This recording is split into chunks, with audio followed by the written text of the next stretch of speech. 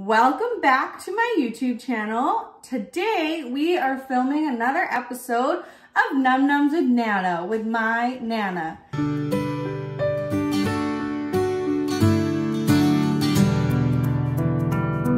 Bye. Remember, cook with courage.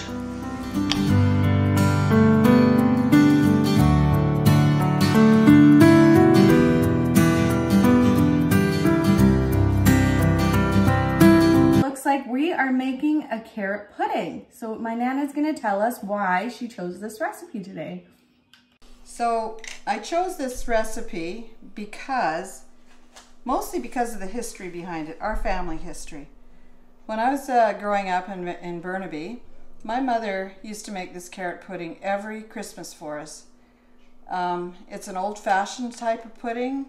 It's a little heavy and it's not really super sweet. But my mother made it every Christmas, and I remember every Christmas I looked forward to the pudding because that's the only time of the year she ever made it. We never had it any other time. When I was about 10 years old, my mother got sick and ended up in the hospital. And in those days, it sounds like it was back in the years of the dinosaurs, but in those days, when you got sick and you needed an operation, lots of times you'd wait quite a while. My mother was admitted to the hospital, actually. She had to wait in the hospital for about 10 or 12 days before they could actually operate on her. So she was, and what happened, it was over Christmas when all this was taking place. So she came home one day, and that was the only time we saw her over Christmas. And Christmas Day, my brother, my father, and I went over to one of my aunt's places in North Vancouver for Christmas dinner. And I was feeling pretty depressed because I actually was not used to being away from my mother over Christmas. She was always there for us. So we go over there and we had this dinner, and there's about 25 of us because we're from quite a large family actually. And you know, my aunt had this great huge kitchen, and she had big tables put up around it, and we all sat in this great big sort of horseshoe, and we had this supper that she prepared. And so we're sitting around there, and I was still feeling pretty cranky and upset and not very happy. And my aunt brought this pudding in, and they lit it on fire with brandy. My mother never did stuff like that. My family weren't quite that fancy. So anyway, she lit it on fire and they brought it in, and I was thinking to myself, and I can remember thinking this is such a long time ago, but I can remember thinking, oh no, now I got to put up with this, eating some crappy pudding. So anyway, they put out the pudding, and we all had some, and I'm still sitting there looking, and I sort of picked at it, and I put some in my mouth, and all of a sudden I said out loud, I said, "It's my mother's pudding!" And my aunts and uncles, they all burst out laughing because they said, "Oh my God, she even recognizes her mother's pudding." But it was something that was very special for me. So when my kids when I started to have family, my kids started to get older, I started making the pudding, and I actually made it all the time. None of my kids like it, only my youngest daughter. She's the only one that eats it. I don't care. I make it for myself, to all those memories of my mother and her hard work of making this thing and making our Christmas so special. And so I'm sharing that story with you because I wanted you to understand the reason I chose this recipe. Okay, so first we're gonna go over some of the equipment that you need for this recipe, and we're starting right here. Okay, so this recipe is one that evolved over time, and so has the equipment evolved over time, because I didn't have a lot of money when I first made it to buy a special steamer. So I had to make up things. So you don't need to run out and buy any special stuff if you have just a few things. So first of all, you need a big pot. This is a Dutch oven. And when I first started out, I used my Dutch oven, and I used rings from the top of jars. And I just put them into here. And the basic premise behind this is to keep your container that's got your pudding in off the bottom of the pan, because if it's sitting right on the bottom of the pan next to the burner, it will burn. So that was my first evolution. So that went in there, and then you got a lid and you put it on top after you put your pudding in. My next part evolved into a bit fancier. This is a steamer basket. Now I got one of these, and so because it's got little feet on it, it's kind of cute actually. It's got little red feet, and it can just slide into the top of your pan like that. Now you don't put a lot of water in because you don't want you're not boiling the pudding, you're actually steaming it. But what you have to make sure is to make sure that this middle piece is able to come out. Otherwise, if you can't, then your pudding's going to be, you're not going to get that, you're not going to get the pudding bowl into there. This is the recipe we're using for the carrot pudding. As you can see, this is a well-used recipe. It's yellowed and it's stained. I use it every year. So this is the ingredients for this recipe. In this bowl here is 1 1/4 cups of grated carrots.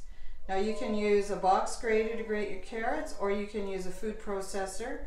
I just prefer the box grater because it's quieter and I like it.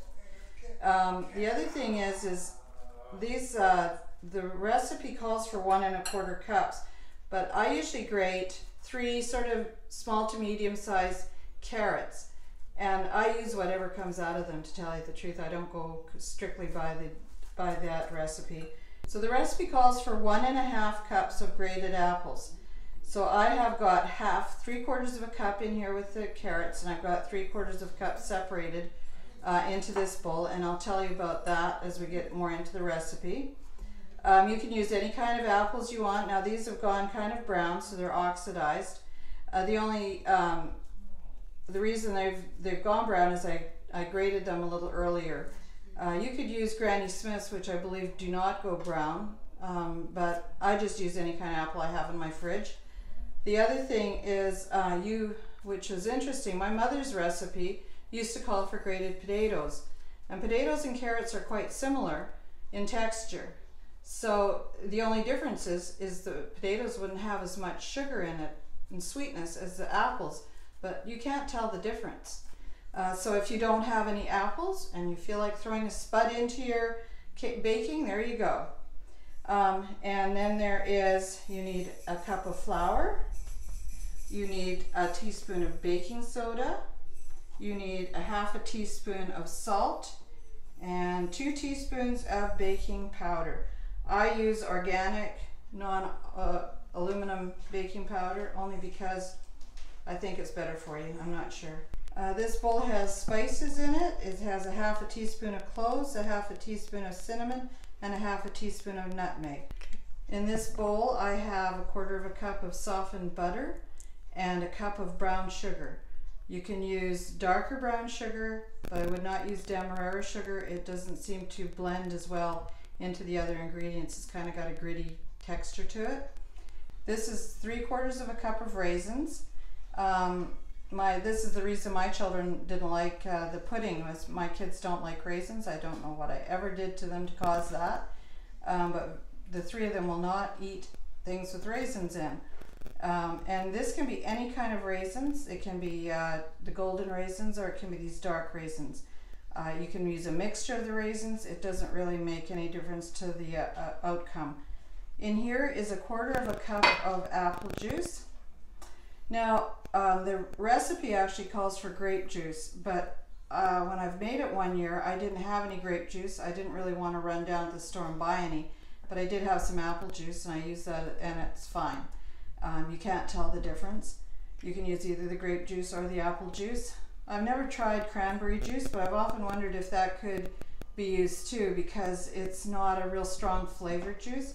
I wouldn't use lemonade or any orange juices or anything like that, because I think they would change the whole flavor of the whole dish. So those are the ingredients, and we can start putting things together.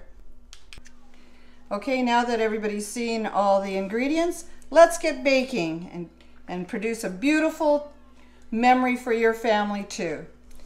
So I'm going to start out with mixing the dry ingredients together. So it takes 1 cup of flour, my trusty old Tupperware bowl or bin. It's over 50 years old. I bought it before my son was born, and he's 50. And the reason I bought it was because the place we lived in Victoria had bugs, and I didn't want to spray anything around the apartment because I was pregnant at the time. And I still have the bin. I think it's paid for itself a few times over. So this is a cup of flour, and then you take the raisins, and I've just got them in a separate little bowl here, and you take a tablespoon of the flour and you sprinkle it over the raisins. And the reason you do this is to stop the raisins from sinking straight to the bottom of your pudding. You don't want to have them all down there. It wouldn't look very good, and probably wouldn't taste that great either. And then you have 2 teaspoons of baking powder that you add in here.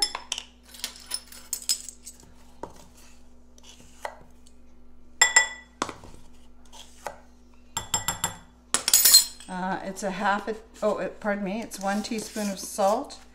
I use sea salt. You can use any kind of salt. I wouldn't use any coarse salt like kosher or anything like that, because you want it to evenly distribute throughout your pudding. Put that in there. And then you can add your spices. So that's all your dry ingredients. Take a whisk and whisk it all together so that it's evenly distributed as you can get. You don't need to be real super fussy about all this stuff because it gets beaten up quite a bit. And then after you've got that, you put it aside, and I'm just going to take off these this cling off of these 2 things here. So let's see. So now I'm going to beat the butter and the brown sugar together. Now, I've been thinking about this recipe because I was looking at it and I thought, you know, you probably could make this into vegan. Now, I'm not too sure. I don't think there's any animal products in here except for the butter. And I was thinking, you know, it would be interesting to make this with a coconut butter type of thing. I think what you only have to bear in mind is it should be something that's hard at room temperature, because I think that's what you need. My mother used to put suet in hers, and was very unhealthy, but it sure was good. But it's quite rich, suet. So.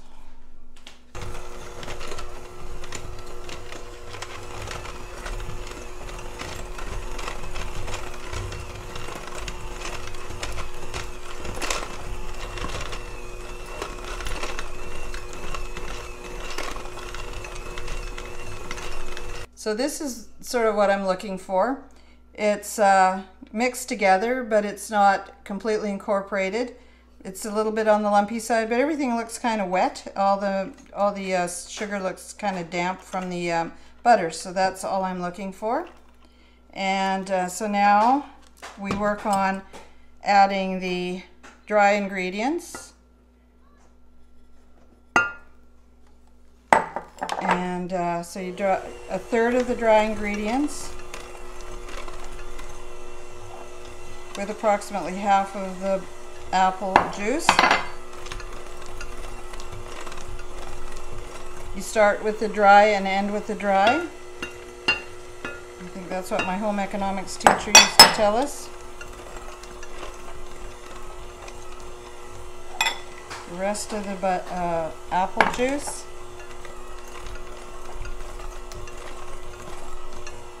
And the last bit of the flour mixture.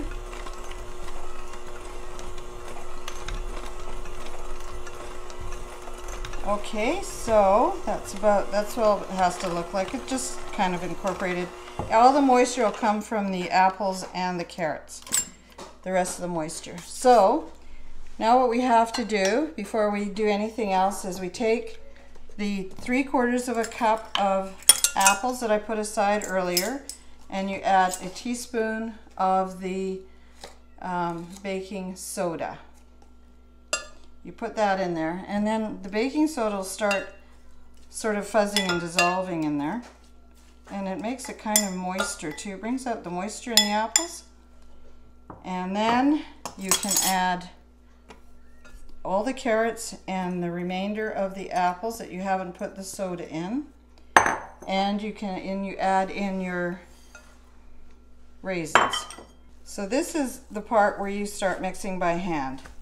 Only because I think you get everything more well incorporated together. You don't have bits and pieces of stuff that you have left out, like some flour sitting someplace in the bottom of your dish and things. So now then the last thing you add is the grated apples that you've mixed with the baking soda.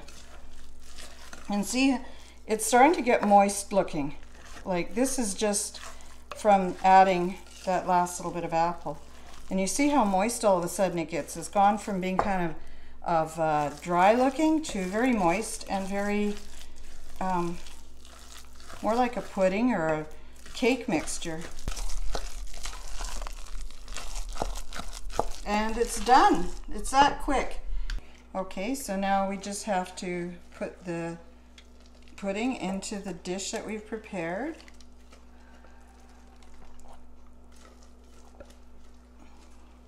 Get every bit of it in because it's all delicious.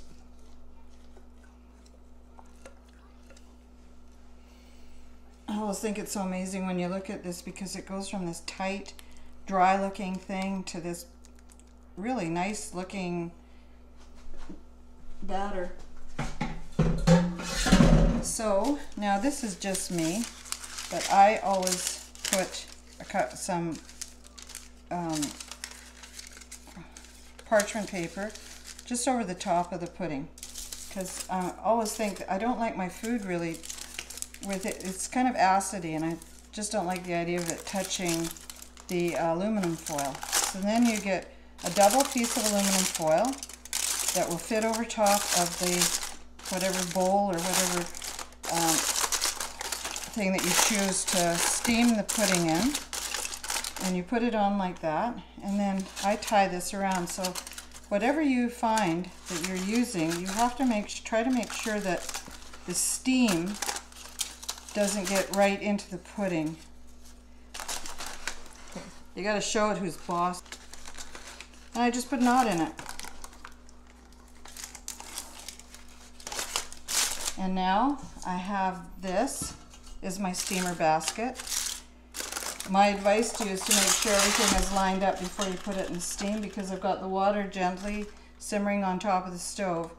It's extremely hot, so you be careful when you're steaming anything. Okay, so we'll just put this in the steamer now. It's in the steamer, so it should have gently simmering water that is producing steam. You put that in there. Try not to, I try to keep it in the middle because then the steam goes all the way around the thing that the bowl. Okay, so you steam this for 4.5 hours. 4.5 to 5 hours, pardon me. The only thing is that when you're steaming this, you've got about 1 inch of water in the bottom. You have to check it. I check mine about once every hour, hour and a half, and put a little bit more water in that I've boiled in my kettle. One, I don't want to put cold water in there because it will stop the steaming process and thus the cooking process. So you have to put hot water into the steaming water in your pan. I have boiled it dry in the past. It doesn't seem to burn, but the only thing is you don't really want to do that because you want a nice moist pudding. So this is what your carrot pudding should look like, hopefully, when you finish it. It's quite dense and it's quite firm. You can eat it right away, but when I make it at Christmas time, I always make it at the beginning of December, and I freeze it until Christmas Day.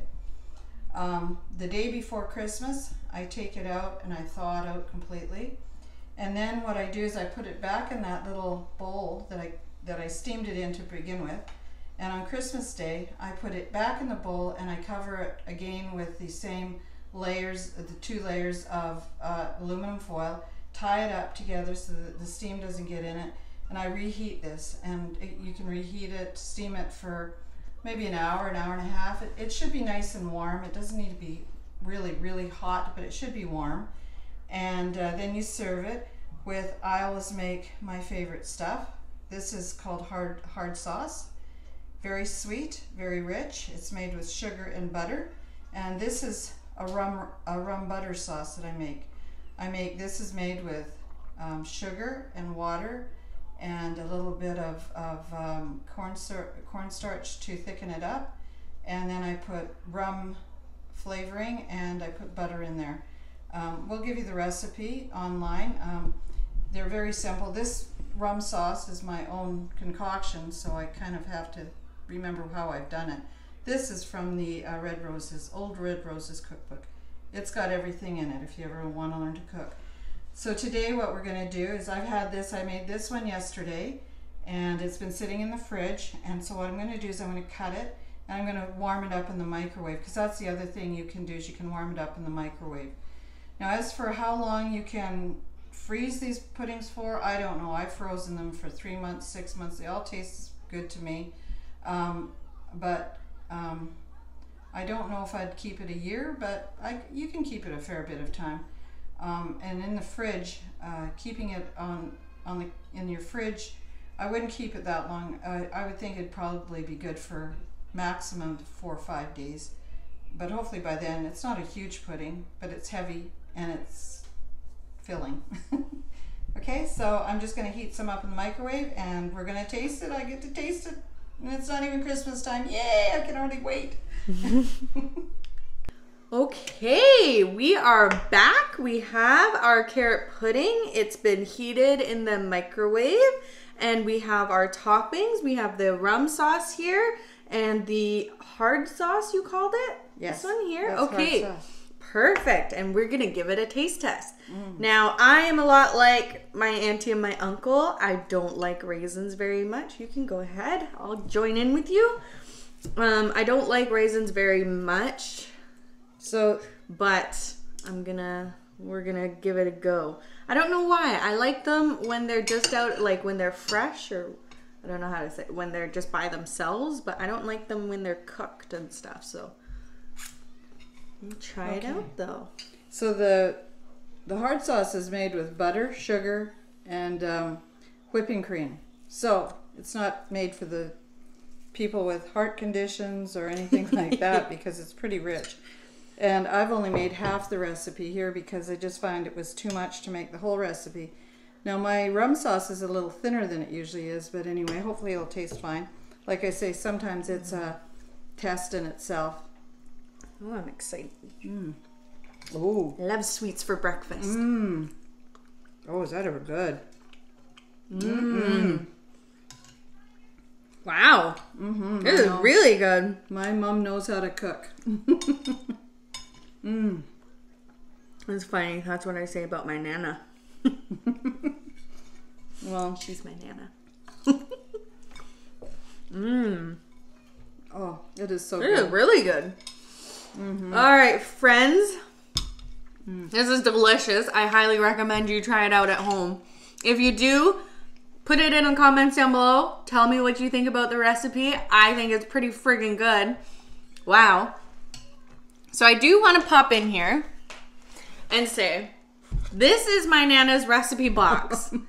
Out of everything she owns, this is the only thing that I want willed to me one day. Because look at this. This is everything she has ever cooked us. Everything that we have ever loved. She writes it down on these little cards, and she keeps them so that she can make them for us again one day. And she spices them up so they're exactly how we all love them. And it's amazing, and I can't wait. So I think next week we're gonna try some Yorkshire puddings next. Oh, do you want some sweets too? This is my daughter Marley.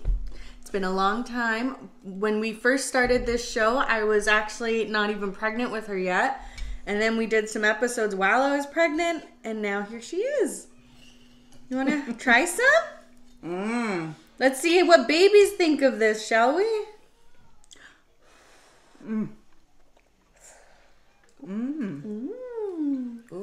Ooh, she's... Good? Oh, there you go. It's got the baby It's approval. Marley approved, guys. So I think that is it for today. Make sure to like, subscribe, and comment down below if you try any of our recipes. And we'll see you next week. Bye, guys. Bye. Remember, cook with courage.